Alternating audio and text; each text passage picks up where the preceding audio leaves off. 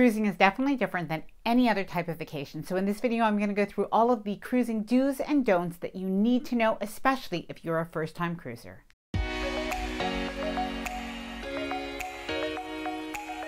Hi there, I'm Ilana from the website lifewellcruise.com. Welcome back to my channel. Now, if you are planning your first cruise, you are in for a treat. It is going to be so much fun, and I am telling you, it is addictive. So don't say that you weren't warned. But on this channel, we talk a lot about cruise tips and cruise packing tips, and what I'm going to do in this video is going to share with you the cruising really do's and don'ts that you absolutely need to know to make sure that you have the very best vacation. Now, before I get started, I did want to mention that if you enjoyed this video, if you find it helpful, informative, or enjoyable in any way, then please do give the video a big thumbs up. I really do appreciate it. And of course, please consider subscribing to the channel if you haven't done so already. Okay, let's get started. So let's start off with your embarkation day. So the first do is fly in at least one day before your embarkation day. And if possible, even if you're driving in, make it easy on yourself. Drive in one day before and stay in a hotel near the port so that you can start off your cruise on the right foot without any nervousness about getting to the cruise ship on time. Do explore the ship once you board. You're going to see that ship is huge, but explore it from top to bottom, from aft to forward. Make sure that you see that whole cruise ship. It's probably going to take you a couple of days to orient yourself, but start right away. Don't assume that the drink that you are handed upon embarkation is free. That actually happened to us on our first cruise. We were on a Royal Caribbean cruise. We were handed a drink by the waiter who had a tray of, I think it was pina coladas, and we said, "Oh, thank you." And then he said, "Your card, please." And we said, "Oh," and we handed it over. And of course we did pay for the drinks, but that did surprise us a little. Do take the stairs whenever possible. Now, especially if you're going only up one or two flights of stairs, or you're going down one or two flights of stairs, if your knees are good, take the stairs, avoid the elevator. Firstly, the elevator is almost always going to be crowded, so you're going to be happy that you take the stairs. But secondly, the stairs are kind of your friend, because I probably don't have to tell you that there is a lot of cruise food to eat, and you will probably be overindulging even if you don't want to.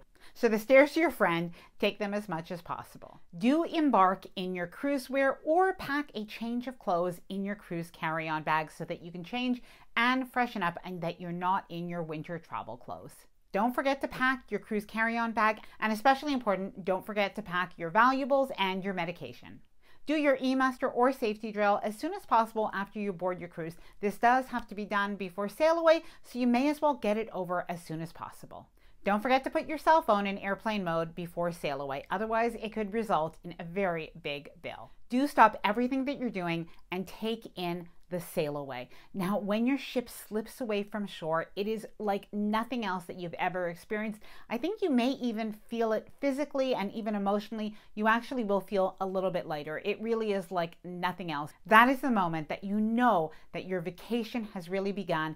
The adventures lie ahead. Now, you may want to take in sail away on the top deck at the party, or you may want to take it in privately on your own balcony, but definitely don't miss it. Don't forget to bring and wear sunscreen, and I would include lip balm in that as well. Don't overindulge on the drinks, especially on the first day of your cruise. Believe me, you will regret it. Do enjoy and take pleasure in all of the different cruise foods, but do try not to overindulge too much because you don't want to be sick on your cruise. Do get a balcony cabin if you like to get away from the crowds.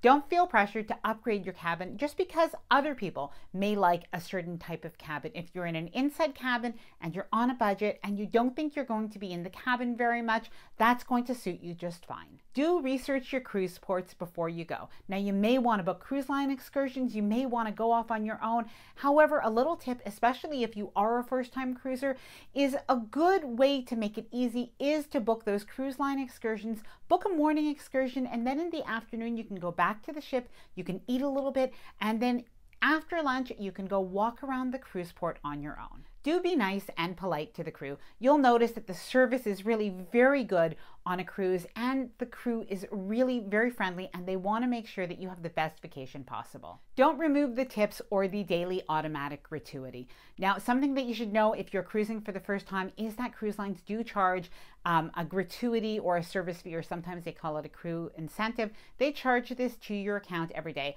And this basically goes for your waiters, your cabin attendants, as well as some people that work behind the scenes. So when you do remove that, what happens then is it really does penalize the people that are working so hard for you. Now, I'm not going to go more into tipping on a cruise in this video, but if you would like a separate video all about tipping and gratuities and how that works on a cruise, please let me know in the comments below. Do bring a few dollars, a few small bills with you to tip people along the way on your cruise. And that is going to start usually on boarding day when you have the luggage porters. They're going to take your luggage. It is customary to give them a few dollars for your luggage when they do take it from your cab or your car. As well, when you take shore excursions, you may want to give a few dollars to the guide or to the bus driver. Don't choose a cruise cabin that's under the pool, under the disco, or right next to the kids club.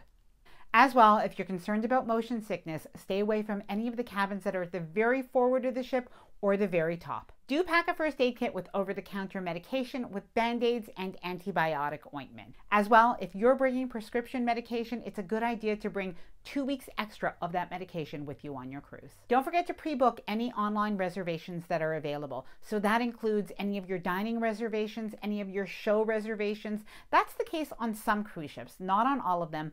And as well, your excursions. Something to note is that a lot of the popular excursions, they can sell out before your cruise. Do keep an eye on the schedule and make sure to take in those shows. So whether it's the production shows, the comedians, the love and marriage and other game shows, make sure that you do go to the cruise ship entertainment. You will not be disappointed. Do visit the kids club on the very first day and register your children. Go to the open house if you're cruising with kids. Don't ever be late back to the ship on a port day. Now, I get nervous even thinking about it. It is every cruiser's worst nightmare. So unless you're with a cruise line excursion, in which case they will wait for you, that is the guarantee of the cruise line excursion, is that it'll wait for you if you are late. But otherwise, if you go on a separate excursion or if you go off on your own, make sure to plan to be back at least a couple of hours before the ship is due to depart from the cruise port. Do be careful what you bring off the ship on port days. Most cruise ports will have a rule that you can't bring any fruits or vegetables off in a cruise port. Oftentimes you can bring some dried foods, but definitely check that out before you bring anything at all. Don't ever throw anything overboard on a cruise ship. This can result in you getting kicked off the cruise ship at the next port. Don't ever climb on the balcony railings. Don't ever climb on any of the railings on a cruise ship. And of course, if you're sailing with children, do supervise them well. This is something very dangerous and as well can get you kicked off the cruise ship. Don't get overly romantic on your cruise ship balcony. Just something to mention, there are cameras everywhere. Do pack a non-surge protected power strip for your cruise. Now, something that you're going to notice, especially if it's your first time on a cruise, is there are hardly any electric outlets in a cabin. Sometimes there are 1 or 2 electric outlets and that is it. And unless you're on a new cruise ship, you're not going to have any USB outlets. So make sure to bring a power strip. It has to be a specific non-surge protected power strip or something that's called like cruise approved. I will leave a couple of good ones in the description below, along with some other Amazon cruise essentials that you might find handy for your cruise packing. Don't wait until you're home to resolve any issues that happen on your cruise ship. So if you have a problem on your cruise, if your cabin isn't being cleaned as well as you'd like, if your food isn't to your liking, if there's any issue at all, even if it's a service issue, make sure either you talk to the person involved, so it could be your cabin attendant, but otherwise, if you're shy to do that, go ahead and speak directly to guest services. They'll make sure that they settle it and they make it right on the cruise ship, because otherwise, if you wait until you're back home from your cruise, unless it's really something major, there's usually nothing that can be done. Do bring seasickness medication or remedy. So even if you don't expect to be seasick on a cruise, it is always better to have something just in case and be prepared.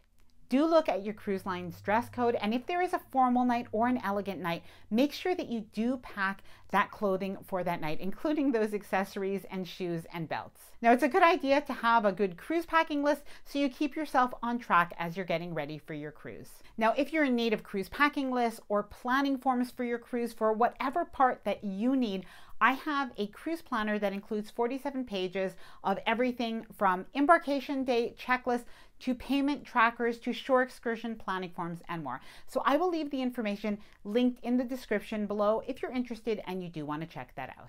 Do bring your own wine. Now, of course, if you have a beverage package, that's great. You won't need to bring your own wine. But if you don't have a beverage package, know the cruise line policies. In many cases, they will allow you to bring wine. So why not bring that on board and save a little bit of money? Do try new foods on a cruise. Now, that is one of the pleasures of being on a cruise, is that you have a chance to try things that you normally wouldn't try at home or even at a restaurant, because you don't have to pay per meal. So order something, and if you don't love it, well, you can order something else. Nobody will be upset. You could even order 2 meals if you like, or you could share something with somebody else at your table. Don't pick the wrong cruise line or the wrong cruise ship for you. If you do this, you're probably not going to enjoy your cruise as much as you can. So the best way to pick the right cruise for you, if this is your first cruise, is maybe talk to a travel agent. They will be really helpful to be able to help to steer you towards the right cruise for you at your budget. You can also watch videos like this, and you can watch vlogs and vacation videos that you can find on YouTube. You can, of course, read blogs and read reviews as well, and that'll give you a good idea if that is the right fit for you. Don't overpack. Now, I say this even though I am definitely an overpacker, and I'm always working on it on every single cruise. But a good rule of thumb is put out everything that you want to bring and then remove about 1/3, and you'll probably be just fine with that. Don't forget to pack a light sweater or a light jacket for your cruise. Now, even if you're on a hot or a warm weather itinerary, it can happen that you can have a cooler day or a cooler evening, or even inside the cruise ship, it can be a little bit cool. Now, ladies, make sure to pack a shawl to cover your shoulders. Sometimes the air conditioning in the dining room or a theater, well, you know the way that is. So make sure that you pack something to cover your shoulders. Now, I do have one very important tip, but before I do, let's talk about disembarkation. Make sure before the last day of your cruise that you do leave out sleepwear for the last night of your cruise, as well as a disembarkation day outfit as well. And finally, do make sure that you participate, that you have fun, that you bring your good attitude on your cruise, and then you're guaranteed to have an amazing vacation. Now, I hope this video was helpful, especially if you are going on your first cruise. Now, if you have any questions, please leave them in the description below. And if you've cruised before, please leave your additional tips there as well. And I am going to leave the details about the cruise planner, in case you're interested, linked in the description below. It is a printable cruise travel planner. So what you can do is you can print out only the pages that you need. You can print out multiple pages if you want for certain pages. And of course, you can use it again and again and again for this cruise and every other cruise that you take. Now, the information is going to be in the description below, and it is $10 off for a limited time. Now, I'm going to leave a video right after this one all about the things that you absolutely must do before disembarkation day, the last day of your cruise. Now, I hope you enjoyed this video. If you did, please do give it a big thumbs up. I really do appreciate it. And of course, please subscribe to the channel if you haven't done so already. Bye for now, and happy cruising.